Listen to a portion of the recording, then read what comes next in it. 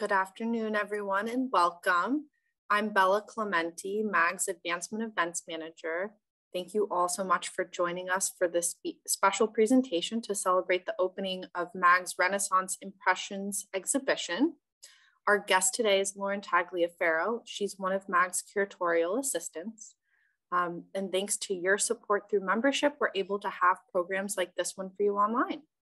Before we start our presentation, I just want to review a couple of housekeeping items. We do have live captioning with us today, so if you would like to see captions, click the closed captioning button on the Zoom bar on your screen. We're also going to have time for questions at the end of our presentation today, so please submit your questions for Lauren using the Q&A button at the bottom of your screen. Finally, when our webinar ends today, your browser should take you to a short survey about your experience. So please fill that out and let us know what you thought about our presentation. It's now my pleasure to introduce Lauren. She's been a curatorial assistant at the MAG since 2018. And before that, she was the collections planning specialist at RMSC and the registrar and assistant curator of the Sue Ann Jeanette costume collection at Syracuse University. She received her master's in art history and her master's in museum studies at Syracuse University and is the co-author of 500 Patterns, a comprehensive source book of over 500 patterns across 6 design styles in textiles and the decorative arts, alongside Jeffrey Meyer and Todd Conover of Syracuse University. Lauren, I will now pass the mic to you. Thanks, Bella. I appreciate it. Thank you, everybody, for joining me in this webinar today online. I hope that you have had a chance to go and see the exhibition. It's extremely beautiful. Many thanks to Nancy Norwood, our presenting curator. She did a beautiful job. And also to our exhibition team who's done an incredibly beautiful job with that exhibition. So if you don't get a chance to see it today, definitely see it soon. We open to the greater public tomorrow. But I wanted to share my screen real quick and talk to you about this. So to begin with, I have been interested in ugliness in art ever since I really started my career in art history. I mean, don't get me wrong, the whole reason I wanted to be a curator and study art in general was because it was ostensibly the study of human-made beautiful things.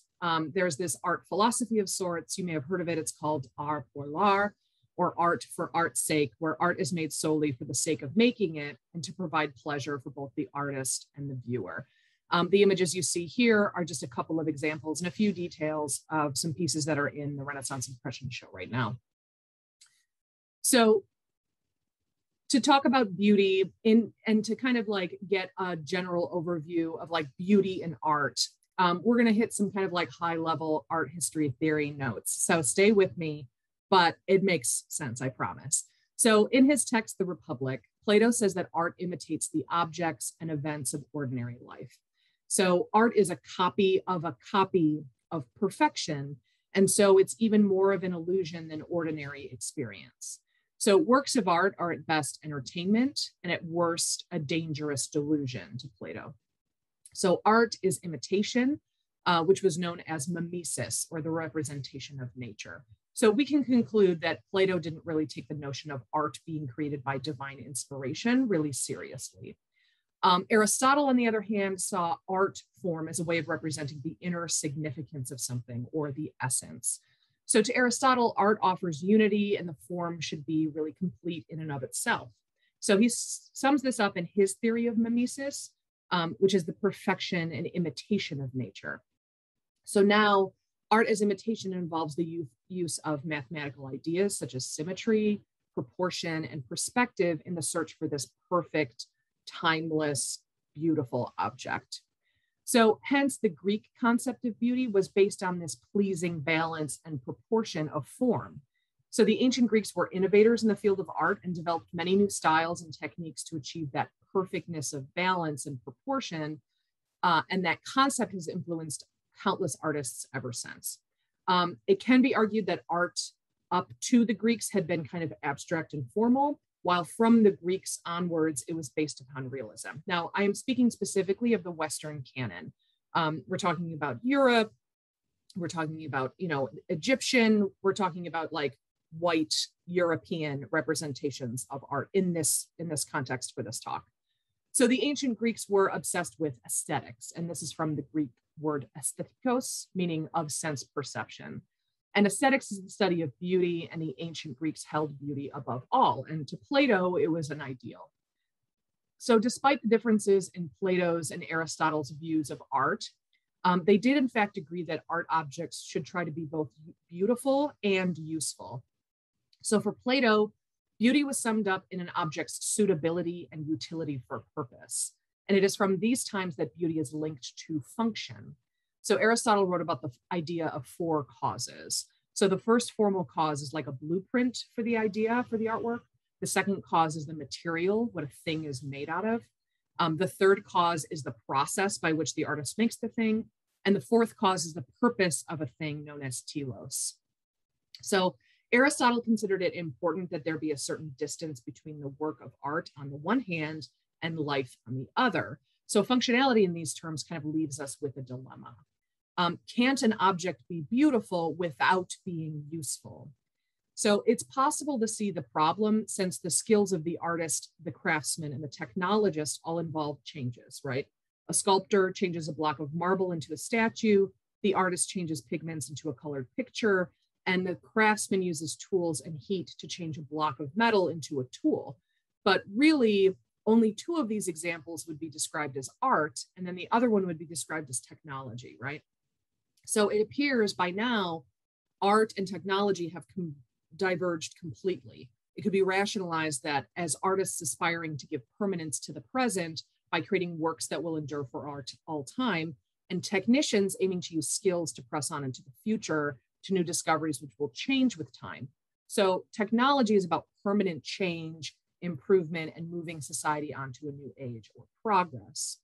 So the concept of realism and beauty could still be the most commonly held theory for art amongst the majority of people today, but is that too simplistic? The author John Ruskin wrote at the beginning of the last turn of the century, he stated, "Art does not represent things falsely, but truly as they appear to mankind." Yet not long after, Pablo Picasso, when asked what he painted, and if he painted what he saw, he replied, "I paint what I know is there."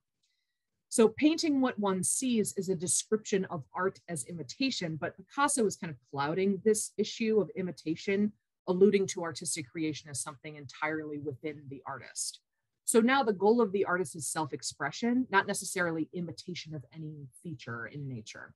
So inspiration and the subject matter can derive from within the mind of the artist, or they could be trying to kind of distill the essence of what is seen, creating an abstraction of its qualities. So that's just kind of like a brief overview of art and like this concept of beauty as it has been kind of interpreted, especially through the ancient philosophers. Now let's talk about ugliness, which you could simplistically describe as the opposite of beauty. Now, this may or may not be true, but we'll get into that. I started really thinking about ugliness as a tool by artists when we at the MAG hung our George Condo, which is seen here on the left, up into our 17th century gallery. And we actually paired him next to our Jan van Ruyvenstein. This is a portrait of a man from 1632 on the right. And that George Condo is actually called The Clown. It's from 2010. People really hated it. We got a lot of letters and complaints, and people were really kind of vitriolic about it. They had a very visceral reaction to the condo being up in our 17th century gallery. But that's what I found the most fascinating, because we're in the 21st century, right? We're inundated with the ugly, the weird, the repulsive all the time, right? From Twitter to Instagram to even just streaming shows. Technology is at this point is where we can see realistic depictions of the wildest, most disturbing things a creative mind can produce. And you'd think that we would become kind of desensitized to it, or at least just overwhelmed with the amount of it. So my question was, why would a single painting hanging in something as, quote unquote, old fashioned as a museum cause such a visceral reaction from our public? So that's what got me thinking about the power of art and the power of ugliness in general. And also what and how do we as human beings find certain things beautiful and perfect and others ugly and repellent? And truly, few did ugliness and beauty like the artists of the Renaissance. So going off of this simplistic concept of ugliness as the opposite of beauty, Carl Rosenkranz wrote a treatise in 1853, really solidifying this idea.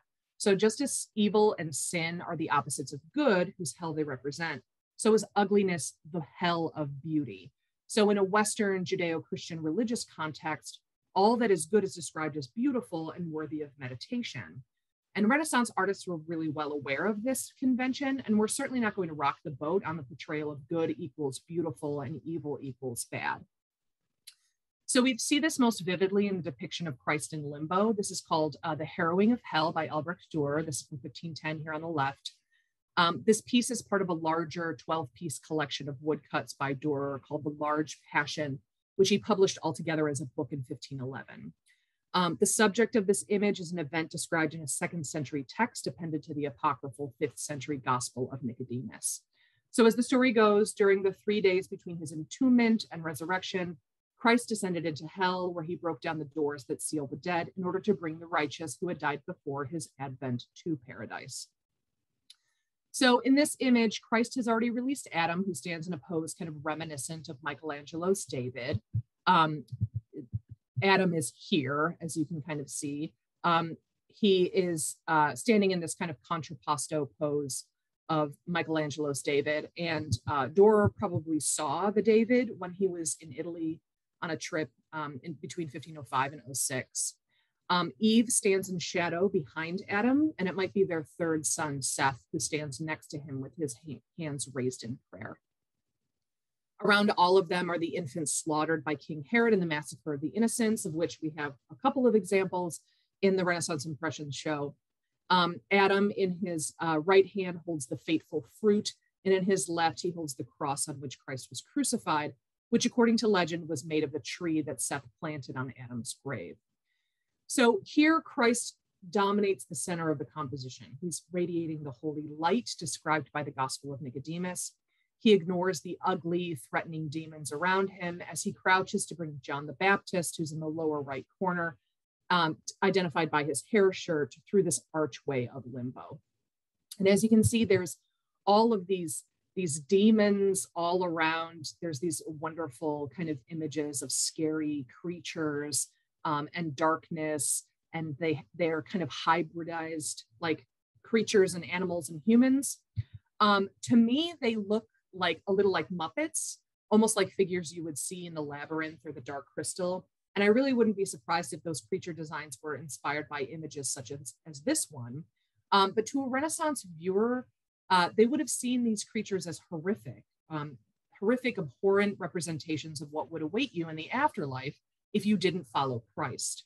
On the other hand, everyone depicted on the left side of the composition are beautiful in the light of Christ, right?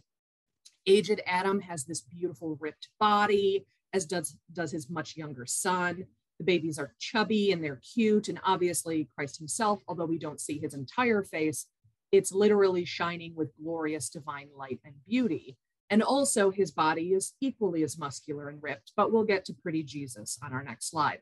So this distinctly Christian image really illustrates this kind of binary of moralizing ugliness. But moralizing ugliness is not only seen in Christian contexts, this binary is also seen in secular representations of moral traits as well. So personification is the term we use in art history to describe the artistic convention of using human figures, usually women, to represent these abstract ideas or concepts. So we see this a lot in Greek and Roman art, but it was adopted by Judeo-Christian cultures as an easy shorthand for depicting these moralizing scenes. So on the right here, we see a non-Christian image. This is Jean Chartier's Allegory of Envy from 1557. And this portrays the concept of envy as a filthy woman who chews the flesh of vipers, emaciated and grayish, according to Andrea Alciati in his Book of Emblems in 1531. Here, Envy, she is standing in the center, is gaunt, screaming and handling snakes that twist around her arms and even bite her.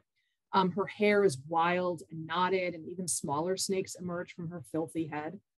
Her breasts are kind of saggy and flat. She's overall just kind of this terrifying, hideous image of the abstract trait of envy, implying that if one is to be envious or to feel envy, you are no better than this screeching, snake-wielding harpy.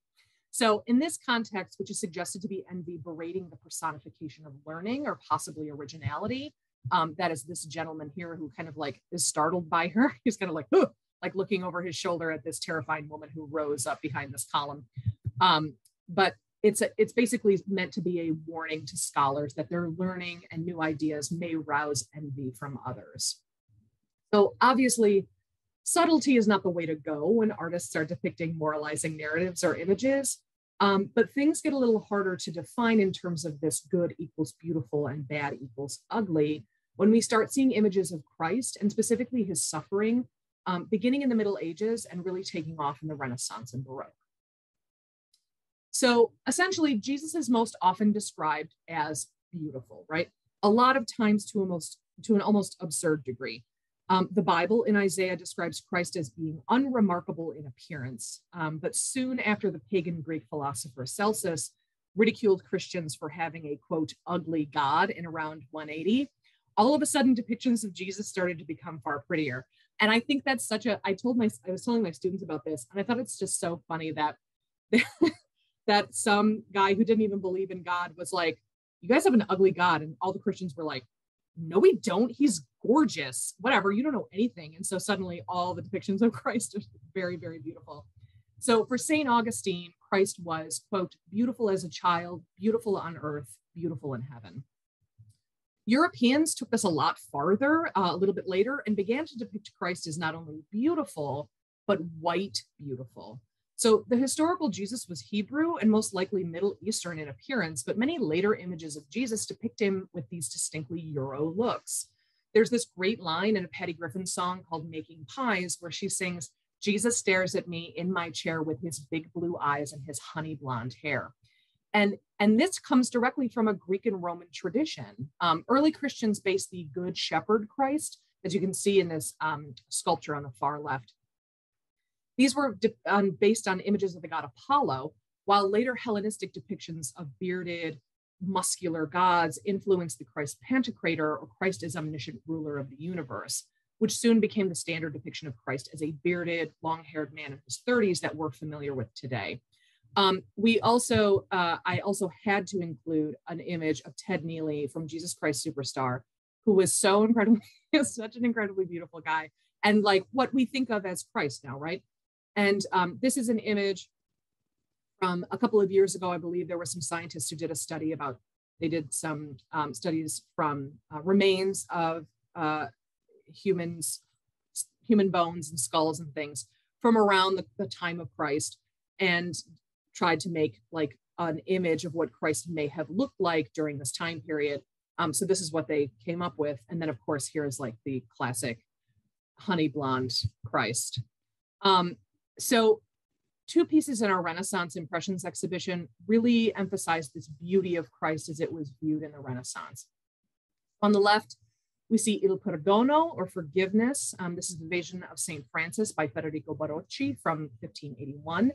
And on the right, we have Christ and Mary Magdalene. This is also known as Noli Me Tangere, which means touch me not.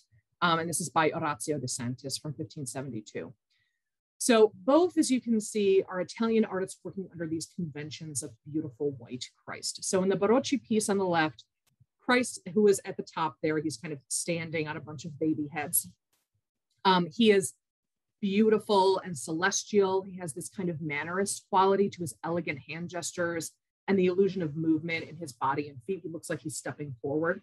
There's also this beautiful form of shortening in his arms and in the St. Francis below, where it looks like he's kind of stepping out of the niche that he is in. It's just like a really beautifully rendered image. But Christ's face is radiant and soft. He has this gentle expression of compassion on his face. And of course, there's this beautiful light that surrounds him and cascades around legions of angels who are surrounding the scene.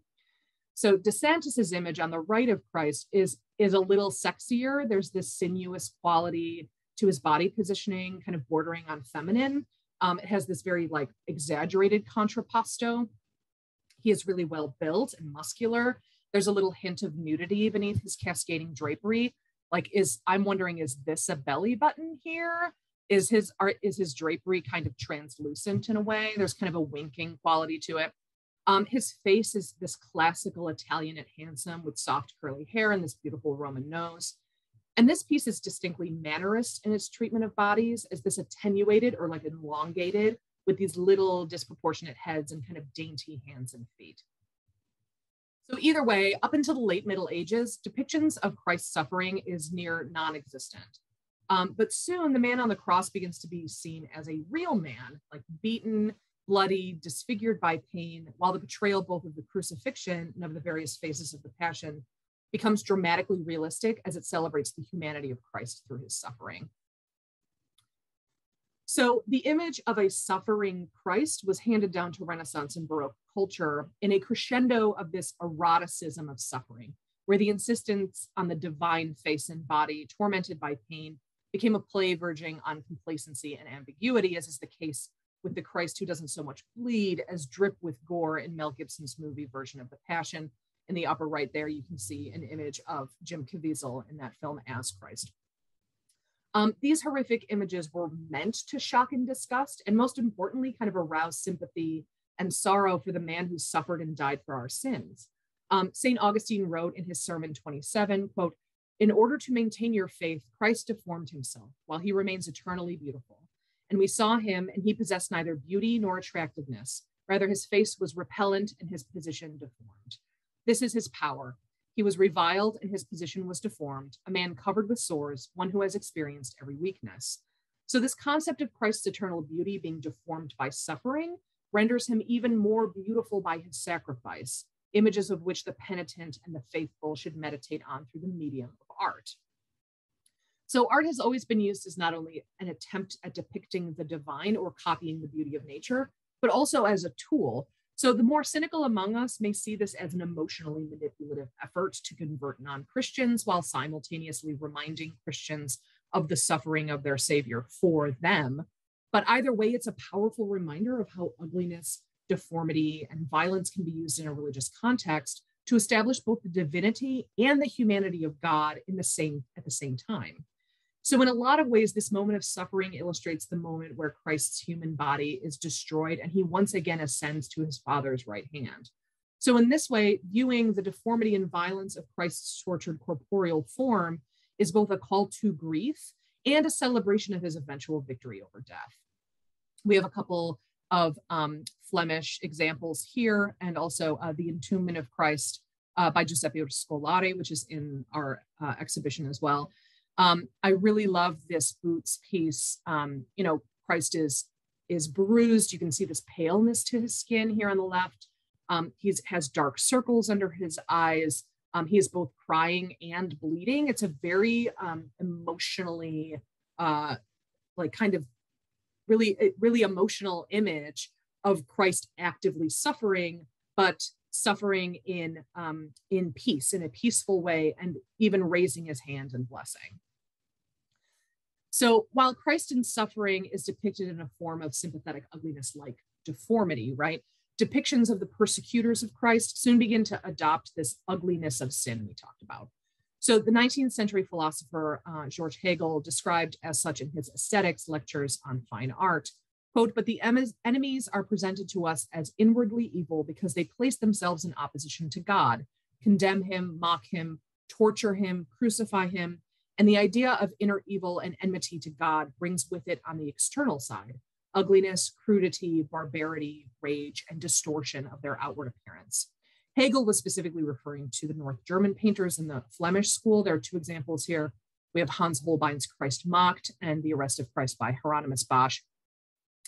But note how even a delicate artist like Fra Angelico, this image on the lower right, shows us a persecutor whose looks are not only coarse, but who vulgarly spits in Jesus's face.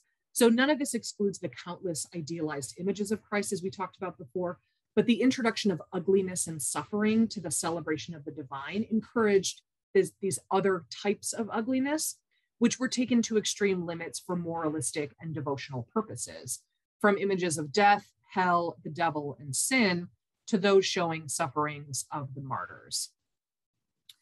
So in the Christian world, sanctity is none other than the imitation of Christ.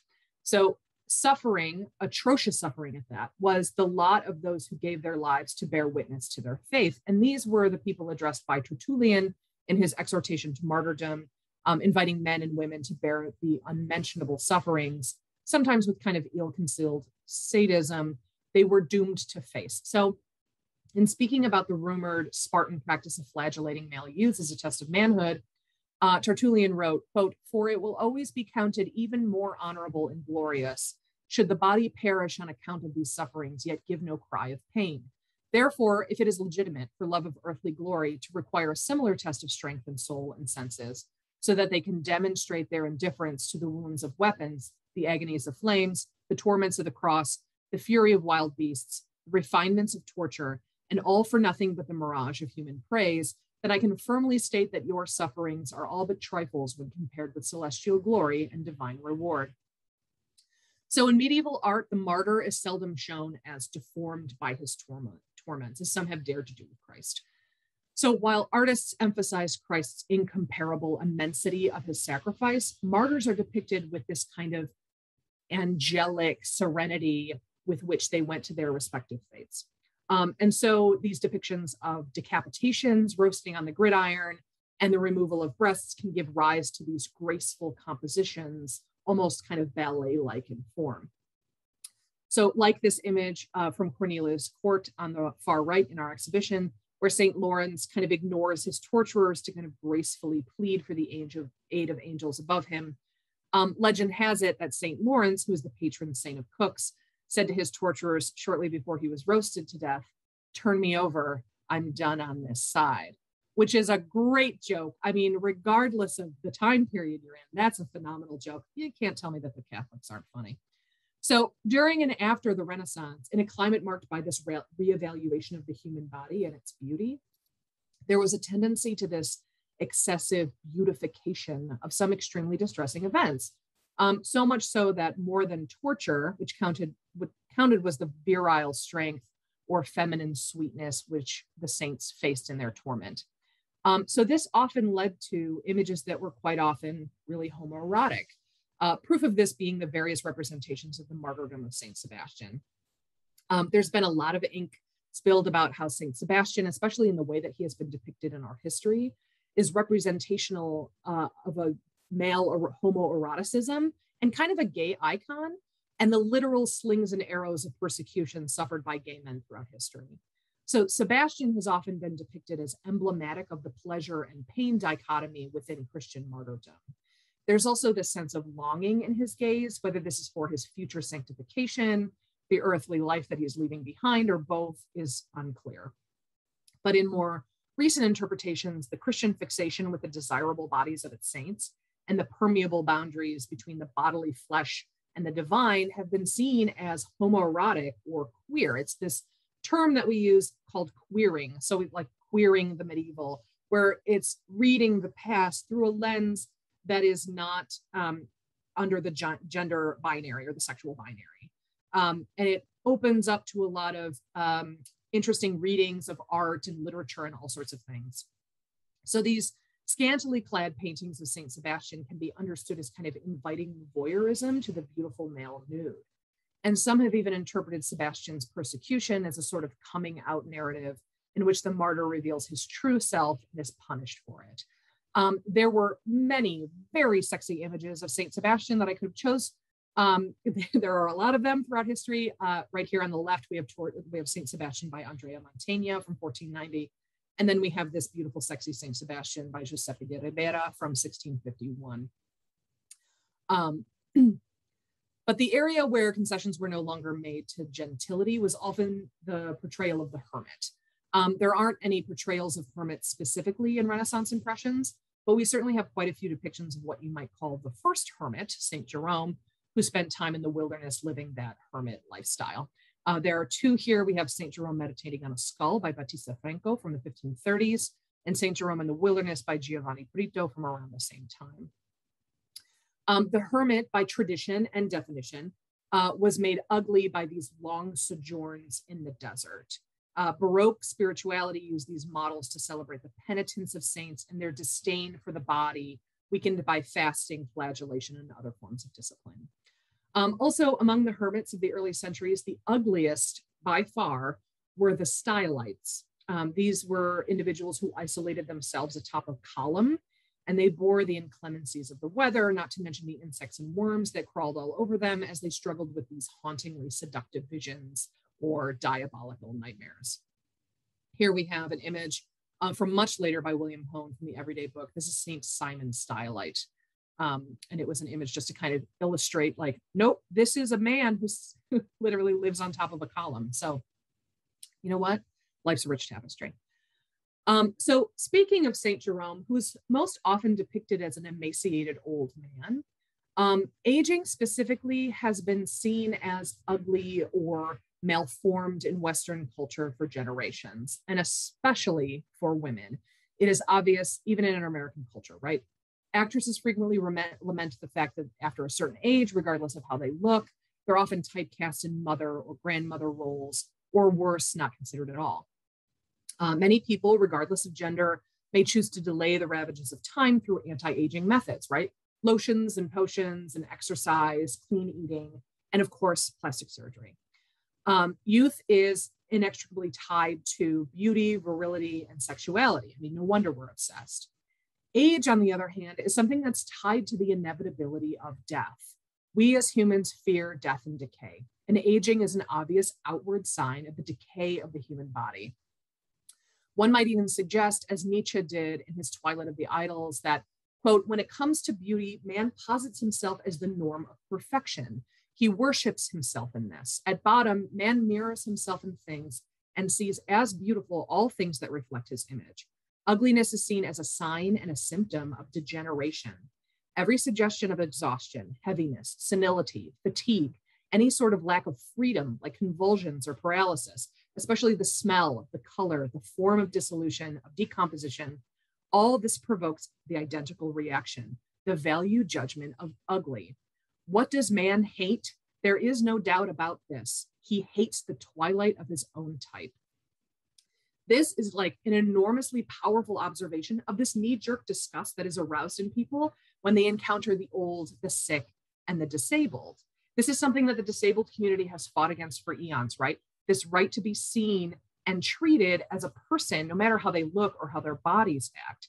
And this, I would argue, is something that the abled people have to kind of overcome in their own selves. We as humans are repulsed by the uncanny, right? The uncanny meaning this concept of things that are not what they should be. You know, for example, toothlessness is not disturbing in the way that the lips look or the few remaining teeth, but the fact that the few survivors are not accompanied by the others that should be in that mouth. We feel that inconsistency or incompleteness of the whole, and we deem that ugly. And that goes back to aging and that the body is not as fleshy or as nubile as it once was. The face is lined, the eyes are cloudy, the mind is not as sharp. And these are all biological signs of aging and decay. And we as human beings have this biological revulsion to it. So often these aged bodies are used as personifications of things like fury, as you can see here by Jacopo Coralio, or death, or envy, or any and all representations of negative or terrifying concepts. Aged bodies are frequently depicted near literal skeletons, as you can see here in the allegory of death and fame, furthering this kind of amalgamation of aging and death. This Four Horsemen of the Apocalypse by Albrecht Dürer, this is from 1497 and 98, is one of my favorite images of the exhibition, if only because Death rides a horse. He is this aged, like old man who is riding an equally aged old horse. And he seems to be the only one who's having a good time in this whole thing. Like he is living, laughing, loving life. Everyone else is very focused on what they're doing, you know, trying to stay alive or being trampled by horses or whatever. But he is like having a great time. But he is also depicted, death is depicted as an old man. It's like an ancient old man. So I found that to be like so incredibly interesting. So now let's talk about grotesques. These are, the next couple of slides are going to be some images by Etienne Delon. And let's talk about the word grotesque. So the word grotesque is defined as a very ugly or comically distorted figure, creature, or image.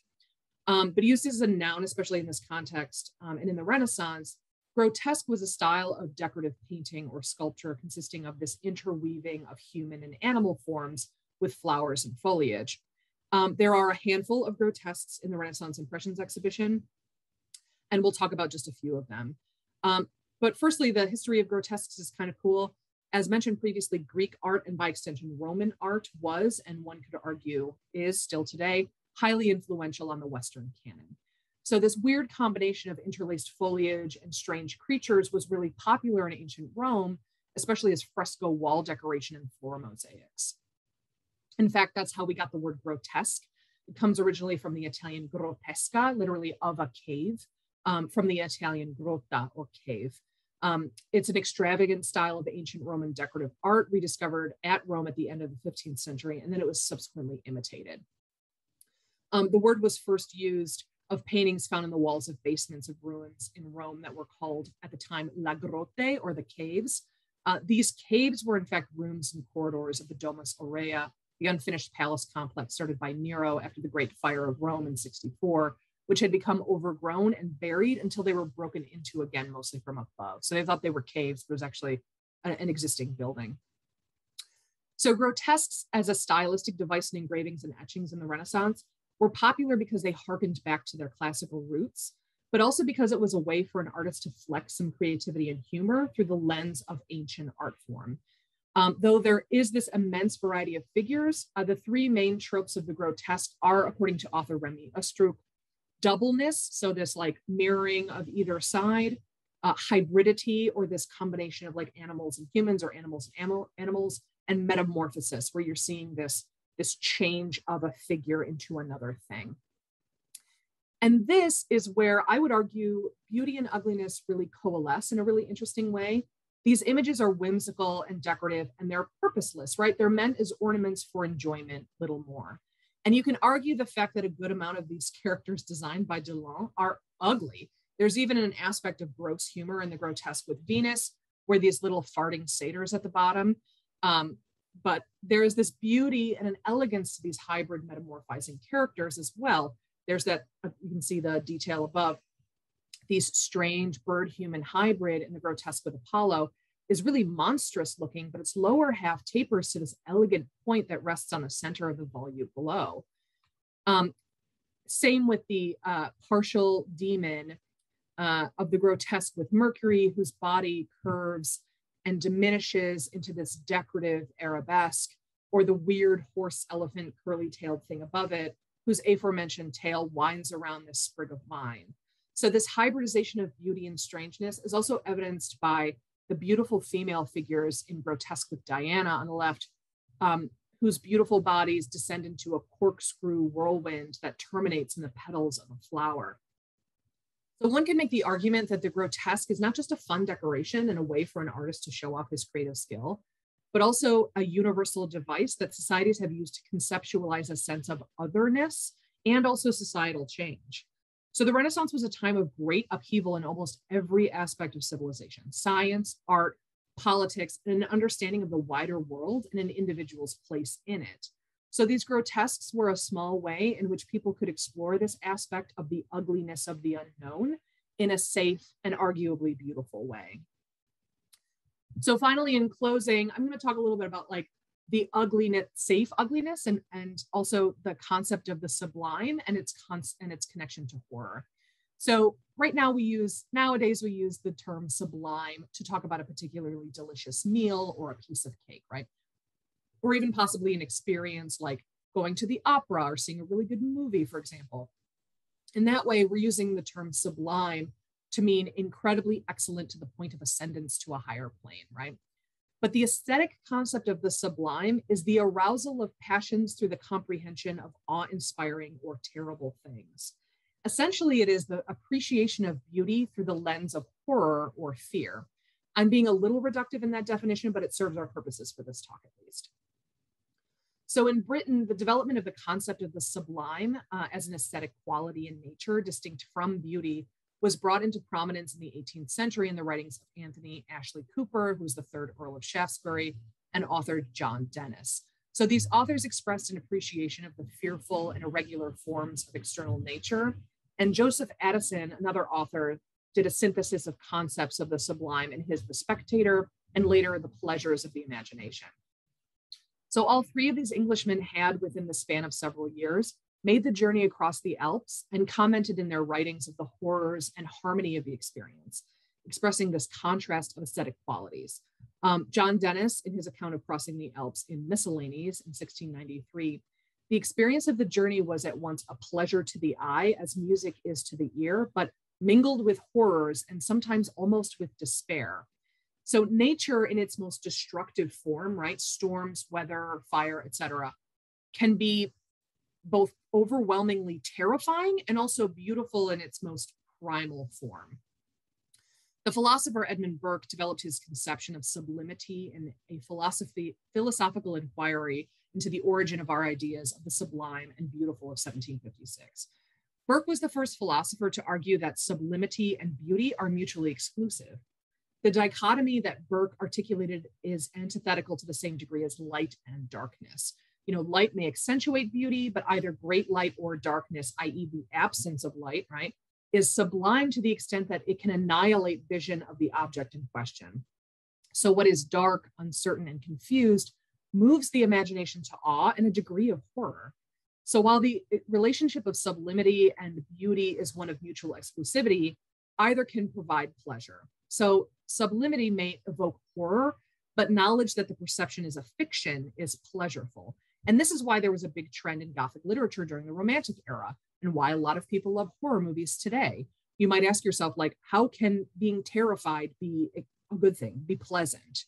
The answer is when it does not press too closely upon us, as Edmund Burke wrote.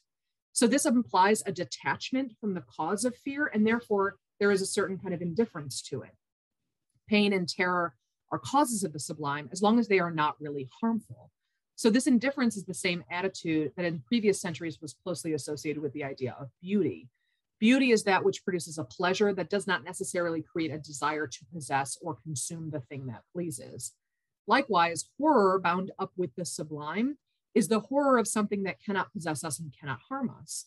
So in this lies the deep relationship between beauty and the sublime. And I think this kind of boils down to why I really love ugliness or horror or grotesque or the uncanny or whatever in art as a whole. Beauty can sometimes be boring. There's only so many depictions of beautiful women or lovely sun-dappled landscapes that you can take in. But an element of ugliness in capital A art, I feel really emphasizes both the limitations and infiniteness of humanity. There are so many different kinds of ugliness that we can describe, and I did, but we can describe them as amazing or terrible or funny or just like cool. That's a cool image, you know. You may not find these elements beautiful per se, but they make an impact all the same that potentially something that was just straightforwardly beautiful wouldn't. I tell my students all the time that art is a tool and can be used for all sorts of things, you know, propaganda, decoration, veneration, manipulation, all throughout history. And the ingredient of ugliness is that in the tool of art just further serves to sharpen that tool in the way that beauty may not. I'm actually planning on doing an exhibition of ugliness specifically at the MAG next year using our permanent collection. So hopefully you'll be able to come to see that. I'm like crazy about ugliness, weirdly enough, as an art historian. But that is my talk. I hope that you all enjoyed it. And I guess, does anybody have any questions for me?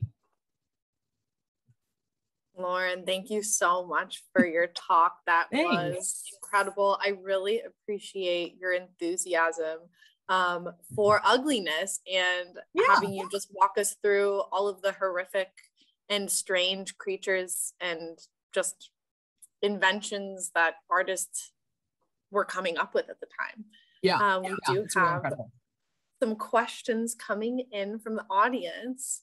Okay, so here's your first question. Is there a specific or identifiable line between beautiful and ugly as it pertains to the usefulness you discussed near the beginning? And are these things not useful because they are art, or are they useful as art and therefore beautiful, even though they are grotesque? It's a good question. Yes, it's a good question. So it is interesting, like this line between beautiful and ugly. And by the way, I definitely, not because I'm not getting paid, but I got a lot of this from On Ugliness by Umberto Eco, which is it's like a seminal text. It's wonderful. One of my favorite art historical texts. So the line between beautiful and ugly is different for many different people, and also different for different cultures too, right? Like there's this whole concept of like colonialist people like moving into an area and being like, these people are hideous, but it's just because they're different, right? There's this concept of differentness as being like repellent. So these, I would argue as an art historian, like all art is useful. All art is useful in that it helps to expand your knowledge of the wider world. And sometimes ugliness can shock you into paying attention to it the way that beauty may not, right? We all like assume that art is going to be beautiful because it's in a museum, like it's hanging on a wall. Why wouldn't it be beautiful? So when ugliness is apparent, or there is an artwork that is really challenging, and it creates a visceral reaction inside of you, I think that whatever message that artwork is trying to convey makes it that much sharper and that much more, it gives it much more light to it, right? Like you're paying more attention to it. I hope that answers your question. I'm not entirely sure. I think that's a great answer. Thank you, Lauren. Mm-hmm. Another question for you from the audience. In the Four Horsemen, the central figure is not skeletal like the other three figures. Why is that? The central figure is not skeletal. Oh, yeah. I'm not entirely sure. I think it's because he is kind of barrel chested and he looks very, he also has like a pair of scales as well. I think that it's because it's to evoke like power, like he is a powerful individual who is going to trample you to death with his, horse and his like balance thing. I don't know why I can't think of the word for it. But yeah, I think it's supposed to imply he's the central figure as well. So he has there's a level of like power that's implied in his kind of body figuring. I feel like this is maybe a little bit similar, but another question for you.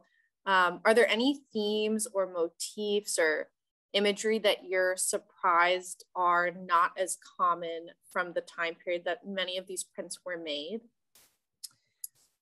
Images that I'm surprised. I think there's not a lot of images of women that aren't saints or the Virgin Mary or personifications of hideousness. So it's a lot of, I mean, again, like we live in like a patriarchal society, and it was a patriarchal society in the Renaissance and all of that stuff. So women are either, Madonnas, like these saints that are like being, taken up to heaven, or they're harpies who are going to, better watch out for them because they're going to destroy you kind of thing. So it's this, again, this like binary, right? Ugliness and beauty. There's this binary of like women are either saintly or horrible, and you don't get a middle. But that's something that you could talk about with art history just in general for, thousands of years. But for sure, yeah, I think images of women, but I mean, there's a lot of strangeness in this Renaissance Impression show. There's a lot of weird images that don't have a lot of explanation, where it's like, we don't know why they made this thing. Like that image of fury, like it's supposed to be a personification of fury, I guess, but why? Like, why did you decide to put in the effort of making an image of someone who is furious, and also is nude and hideous and being, beset by monsters? Like these kinds of things, these kind of questions and stuff is interesting to kind of, read as you're walking through the exhibition, for sure. Thank you, Lauren. This is a question you will love, I hope. Are there any contemporary artists besides George Condo who are focusing on the grotesque or ugly as their main themes or styles? That is an excellent question. And you know what? I'm so glad you asked it, because I was just reading an article in New York Magazine about John Curran, So John Curran has been working for a very long time, and he makes these, and he has a gallery right now at Gagosian. I mean, he's got a show right now at the Gagosian Gallery, and he's doing these Renaissance-esque images of women, but they're like gross. There's like, they have like these giant breasts and they're twisted into weird body shapes. It's Curran, Currin, John Curran. And he's a fantastically talented painter. Like his technique is, I mean, he's classically trained, but his figures are so, like, they have long necks. They're weirdly disproportional. They're usually like laughing or screaming or drooling or doing something. And it's actually like really repellent. And that has been his whole steez, his entire career, is this like attenuated, long, gross, like with hand gestures that are really bony. And it's just incredible. Like it's both awful and amazing. And people who are fans of John Curran have like a screw loose, but I can totally appreciate it. It's very weird. Definitely John Curran, I would say. Oh man, I can't wait to look up his work. Yeah. I also love creepy, strange art. Like you said, I think you make a great point that it makes it more interesting to look at and then catches your attention versus the typical beautiful beauty that we see so often in art. Yeah, exactly. It's like that concept of the uncanny, right? Where you're looking at something, you're like, this does not sit well with me. I do not like it. And I don't know why. Like, I don't know why this is really like throwing me off. It's giving me a bad feeling. My mother always says that, oh, it disturbs my spirit. She always taps her chest and says, oh, it disturbs my spirit. And it's just the concept of like being disturbed, like I'm disturbed and I don't know why, and I don't want to look at it, but I have to keep looking at it because I can't figure out why I hate it so much. And I mean, you know, when we're looking at new acquisitions or like we're looking at stuff, and I always go, oh, I hate it. Like, I can't wait to have it. Like, it's this weird like moment where you're like, I hate this so much. I would never hang it in my house, but I love it because it's disgusting. Oh my gosh. And that kind of like feeling that you get, or, you know, the feeling where you're like, I can't even look at that. That's horrendous, is really what got me to like think about this as an exhibition and think about this as a talk. Like, why do we get that feeling from art? I mean, it can't hurt you, you know, you don't have to look at it, but it still gives you that feeling regardless, and has for eons. So that's kind of my bag. Last question for you. It's pretty obvious that you love the ugly in art. Do you have either a favorite artist or a favorite creature that is featured in this exhibition? Ooh, well, first of all, trying to pick my favorite artist is like trying to pick my favorite child. But not that I have any children, but I think I really love Albert Durer's work. It's just so like crisp and beautiful, and there's this wonderful sense of movement in it. Albert Dürer is probably my favorite in the exhibition, which is funny because the two images that we have are actually like unequivocally beautiful. Like, they're not especially disgusting or any of those things. But yeah, Dürer pieces are so just gorgeous, and they just fill the space, just wonderfully crisp lines, and like just really well modeled and observed. He's a great artist. Well, Lauren, thank you so much for your lecture tonight. We are out of questions. Thank you to everyone in the audience for joining us today and for supporting MAG with your membership. We do have member hours tonight from 5 to 9 p.m. to see our new exhibition, Renaissance Impressions. Tickets are required to come visit for those hours so that we don't exceed capacity in our gallery spaces. But we do have tickets still available. I'm going to send a link in the chat.